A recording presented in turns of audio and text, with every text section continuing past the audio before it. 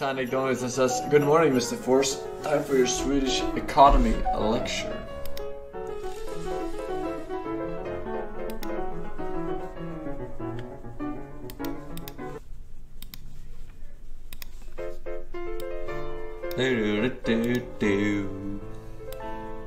This is Sweden, a picturesque Scandinavian country famed for its beautiful people, flat-packed furniture, PewDiePie, and meatball. Now, of course, if you hadn't guessed by the channel's title, we are only here to take a look at Sweden's economy, and it is a remarkable one at that. Sweden is home to one of the highest standards of living in the world, and it is often held in extremely high regard when it comes to workers' rights. And even hobos get apartments. General quality of life indicators such as working hours, happiness rates, and life expectancy. It is also a nation with a rich history of setting the trend for other economies to follow. Sweden is home to the Riksbank. Founded in 1668, it is the oldest central bank in the world, blazing the path for monetary policy that dictates every major economy in the world today. So how did it get here? We have explored rich nations with strong welfare systems that seem to do everything right on the channel before. Most relatably, Norway, Sweden's little brother to the west. But Sweden is slightly different in the sense that it was not blessed with the Norwegian Sea and its abundance of oil and gas. So, it was not able to build up a sovereign wealth fund with its oil profits like Norway was. And so, on paper, its citizens are poorer than Norway's, but their quality of life seems exactly the same. Their life expectancy is the same, their rates of education are the same, even their median salaries between the two countries are the same, which is something I really want to focus on. This channel loves Norway and its economy, but Sweden is a fascinating case study in its own right, particularly because of these demographic figures that don't necessarily seem to make sense on paper. I don't understand what the fuck he's talking about. A Gini coefficient is a measure used by economists to determine how uneven a society is. It is measured on a scale either between 0 and 1 or 0 and 100 depending on who you ask. For now, let's just say 0 and 1. Now the maths is all well and good, but probably of little interest to most of you. What you need to know is that a 0 on the Gini coefficient scale means that everybody earns exactly the same amount of money, meaning it is a perfectly even society. And a 1 on this scale would mean that one sole individual is making all of the income for an entire nation, meaning it is a perfectly uneven nation. Of course, all modern countries today exist somewhere between these two extremes. There are very unequal nations like South Africa with huge disparities between top earners and bottom income earners, and very equal nations like, well, Sweden, with an income Gini figure of 0.27 as of 2018. That's pretty good. Great, especially for a high-income nation like Sweden, who boasts the third lowest income Gini figure in the developed world, only falling behind Iceland and Finland. This level of not only strong incomes, but even incomes, looks like a really positive thing on paper, and for the most part, it is. This income inequality means that even average workers in less marketable professions can maintain a comfortable standard of living. There is also not the same need for wealthy citizens to hide themselves away from the general population, like they do in more unequal nations. This level of equality is something that most Swedes pride themselves on. Sure, a doctor is not going to take home nearly as much money as they would in the United States, but it does mean for people that would rather play with marbles and Lego all day, that they have the ability to do so without becoming destitute, and then go on to make a viral video and take home more money than a doctor ever would. Most Swedes see this as a decent disgusting. The doctor isn't going to make as much money, sure, but they also didn't need to go into hundreds of thousands of dollars worth of debt to get the... Why are people still comparing doctors though? I feel like there's a lot of tech jobs that nowadays pay a lot as well. Education they needed to become a doctor is kind of old-fashioned. This also means that higher-tiered professions like medicine are filled with people who are there because they are passionate about the fields that they work in, not because it was something that they could get to make a lot of money in, meaning that the level of professional aptitude across workers in all fields tends to be higher. This also works in reverse. There are crucial industries like aged care, trades, hospitality, and even teaching that have been avoided by many in developing countries because they are not seen as prestigious, because they don't have the same potential for higher earnings. This isn't as much of a concern in Sweden, because incomes are relatively equal. And while yes, a doctor is still going to take home more money than a teacher at the end of the month, they will not... Wait, why did he say they get a lot of debt? The doctors in Sweden don't get a lot of debt going to school because it's free, pretty much. Obviously it takes longer and therefore you have to get some student loans for longer, but the education in itself is free. Live fundamentally different lifestyles than they... Oh, he said they don't. He was talking about other countries. Wouldn't say the United States.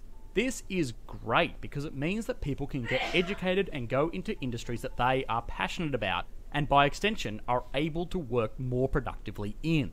A lot of this whole arrangement is due to strong workers' unions and policies protecting workers' rights and ensuring good incomes, but a lot of this is also because of taxation.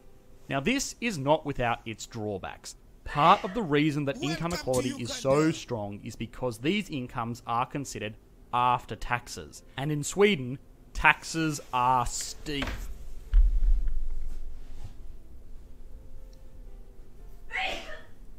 The top marginal tax rate in Sweden is 56.9%, which is the world's highest marginal income tax rate as of 2019. But what makes this even more impactful is the income level that it applies to. In the United States, the top marginal tax rate is 37%. Which is already 20% lower than the top marginal tax rate for Sweden. But America's tax rate is levied on individuals earning over $510,000 a year, which is less than 1% of the population. In Sweden, you get hit with this top marginal tax rate as soon as you start earning more than 1.5 times the average salary, which means far more people are paying far higher tax rates. A big takeaway from this is what we saw earlier. A neurosurgeon in Sweden can expect to earn the equivalent of, let's say, $200,000 and would take home around $110,000 of that annually in Sweden. Now, on the other end of the spectrum... This only applies if you are employed. He doesn't really understand. This only applies if you are employed and you have that salary. But usually people have their own companies. If they earn a lot, or they have a way around it where they get paid in a different way through a company, kind of. So it's, I don't know how many people earn a lot of money that actually pay 56% in taxes. It must probably politicians do that. Probably politicians do that. A labourer might earn $70,000 a year for their work. Again, they maintain pretty high base incomes because of the workers' protections and the influence of unions, but also because of the way that taxes are set up. That labourer is probably going to take home the equivalent of, let's say, $50,000, which is of course a lot less than the neurosurgeon took home, but the disparity is significantly less, and a similar comparison would have been far more uneven in a country like the United States. So when you think of income inequality in Sweden, it is important to remember that it is a bit of a carrot and stick. Sure, average socialist or shithole, pick one. Average workers are lifted up, but the absolute earning potential of high-income earners is heavily regulated, pushing everybody surprisingly close together. Another side effect of Germany is a third world country compared to Sweden. That says a lot. All of this is that the Swedish government, of course, receives a lot of revenue, and I mean a lot of tax revenue. As of 2017, the Swedish government received over 45% of its annual GDP as tax revenue. Yeah. This Not is Berlin. more than double the rate of the United States. So the Swedish Berlin government is incredibly flush with cash, which it in turn spends on things like a surprisingly strong military, running a safe budget surplus, and of course a strong welfare system. Things like education, medicine, housing, and even childcare are heavily subsidised in Sweden, which has its benefits and its drawbacks. Drawbacks in the sense that many of Sweden's highest income earners are indirectly subsidising the lifestyles of less productive members of society. But as a whole, it means that people are more educated, healthier, and most importantly, upwardly mobile.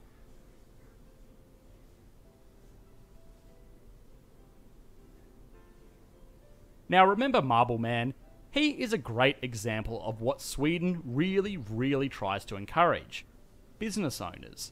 Sweden has a disproportionately high rate of business ownership as compared with other developed nations. According to Professor Richard Florida from the University of Toronto, a world-leading economist on this issue, Sweden is home to the most creative and entrepreneurial population on the planet. And it has to be asked, why?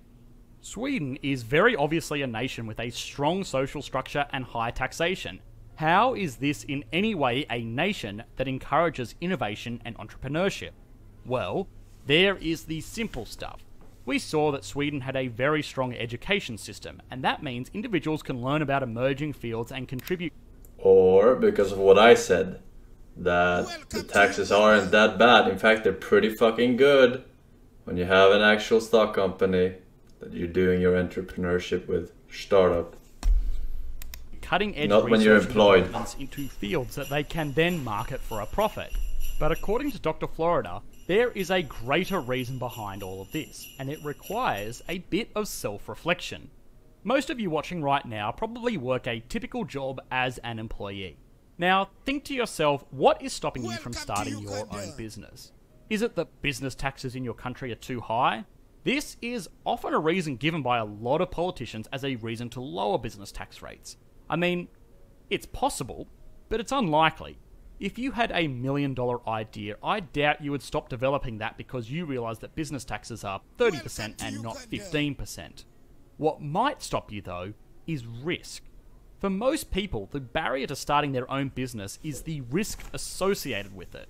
For a lot of people, it would mean quitting their jobs and foregoing stable income and health benefits, which is not a risk that they would be willing to take. In Sweden though, that doesn't matter so much because universal healthcare is available and even welfare recipients are afforded a relatively comfortable quality of life. What this means is that it is possible to risk starting a business that may not turn a profit. What this means is that it's a good risk, calculated risk, to drop out of university to become a streamer. For the first few years, because you will always have a good foundation to fall back on. If you want to start an architecture firm, you can. If you want to start a business that changes the way that we think about furniture, you can. If you want to grow your hair out and play around with plywood and marbles for 2 years, you can, because you have the security to do so. On the flip side, in all of these instances, these businesses have been incredibly successful, which has led to a bit of a statistical phenomenon.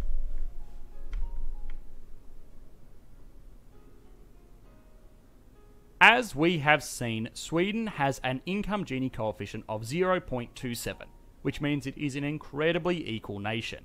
But a curious point to note is that Sweden's wealth What does America have? is 0.853, which is incredibly uneven. The second most uneven in the developed even. 0.8 is we have seen Sweden has an income Gini coefficient of 0.27, which means it is an incredibly equal nation. But a curious point to note is that Sweden's wealth Gini coefficient is 0.853, which is incredibly uneven. The second most uneven in the developed world. On paper, this doesn't really work out. It is normally nations with high income inequality that have high wealth inequality, which makes sense. If you have a group of wealthy individuals earning and taking home an income far higher than the national average, it stands to reason that they would have the ability to save and invest a higher amount of money than the rest of the population, and by extension, build pools of wealth that are greater than the rest of the population, causing wealth inequality. This effect is magnified by the fact that wealth begets wealth. As you save and invest, your investments generate dividends that further increase your income and hence your ability to save and invest more and more money. This line of thinking, for the most part, actually holds true. Countries with higher income inequalities tend to have higher wealth inequality, and vice versa, but not in Sweden's case. Sweden? Well, Sweden, everybody earns the same, but there are still a lot of rich people. The propensity for Swedes to start businesses, well, that pays off. Income is taxed heavily, but capital gains like the appreciating value of a company are not. Now, because Sweden encourages entrepreneurship so heavily, there are business people that have been very successful internationally and bring a lot of this wealth back home. Apart from Switzerland and a select group of microstates, Sweden has the highest rate of billionaires per capita in the world, which means by extension that the apparent socialist paradise is actually one of the most unequal nations on Earth. Well, we only have 9 million people, so it's kind of an unfair comparison. Not really super fair. Oh, 10 million, or whatever. Sweden is often considered amongst its Scandinavian peers per capita. One and the same yeah, but I know he said per capita, but I said have it's explored easier and if praised your the country economy has of 3 Norway people many times on this channel and one before, is a fucking but ultimately billionaire. concluded that while it Is has it a achieved fair fucking fantastic comparison to economic say results, that this is it relied the heavily on country natural with the resources most of billionaire per one capita? to achieve them? Sweden, for the most Yeah, part, seems like a but similar you have to nation, look at the with a similar underlying geography, fucking- a technically similarly it homogeneous is. population, and a similarly prosperous economy. Technically it is, achieved all but of these merits without relying it's kind of on like cost of whatever rules when to you drive have its growth. a very low Sweden amount of is people, today a in my wealthy opinion. economy with some of the best living standards of any nation in the world. It ensures that not people a fair find work and comparison, professions that they want I to feel work like. in and can excel at. Sweden guarantees that a relatively strong quality of life is maintained amongst all citizens, and in so doing ensures that everybody truly has the potential to achieve their ambitions. Sweden is a nation with strong social policies, but still one of the most liberal markets in the world. Sweden encourages entrepreneurship and innovation, but doesn't punish failures. In Sweden, if you want to get rich, you can, but you don't have to risk poverty to achieve it. That's In me. Sweden, if you want to play around with marbles all day, you can, but you will have to pay for everyone else to do the same thing when you make it big on those YouTube bucks. In Sweden, if you want to dedicate your life to something that you are passionate about, you can, and you will know it will not cost you your lifestyle. Sweden may very well be home to the world's greatest economy. Hi guys, I hope you enjoyed the latest video. A huge thank you to our new patrons over on Patreon. Your support continues to make the Sweden isn't so bad after all, huh? Looks pretty good to me. Land of opportunity. Band of JC, as for Gore, Big Bob.